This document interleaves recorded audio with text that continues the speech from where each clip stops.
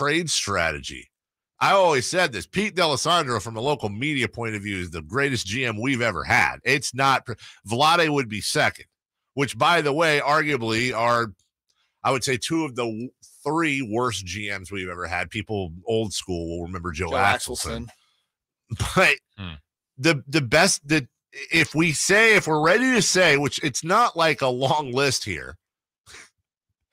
Am I wrong if I say that as of right now, if you did an all-time Sacramento Kings general manager ranking, that Monte McNair would be number 2? Because who am I forgetting? Joe Axelson. Was there someone between Axelson and Petrie? Russell. Yeah. Oh, gosh. Okay, well. Jerry. Then Petrie.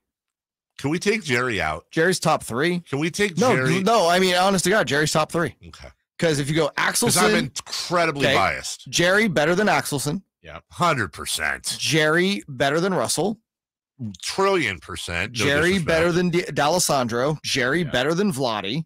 The thing was, Jerry, and if you ever read his books or talk to him about some of the trades he had some really good trades out there that just got nixed because of finances. Yeah. There's the story. He had a deal with Indiana done, Lionel Simmons for Detlef Schrempf. Well, that would have been a good deal. Yeah, but they couldn't pay Detlef Schrempf, so ownership nixed it.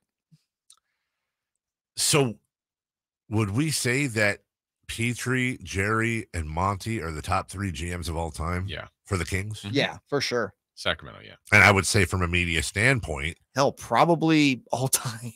At least 2 of those 3 weren't particularly, listen, Monte's fine with the media, but he ain't Chatty McChatterton. Mm-hmm. You know what I'm saying? Monte's fine. Monte's guarded, as he should be. Jeff was the most guarded. Jeff, you got nothing out of Jeff. Yeah. Jeff was the king of the 6-second pregnant pause. Right. And then a big word somewhere in there. A big word. Wait, right. I'm not sure what that means. Well, you would get done. Jeff would come on the afternoon show, for example, and he would be on for 20 minutes. And when you get done, you're like, I don't know what he said. Like, he said a lot of things, and I understood the words, and he put them together.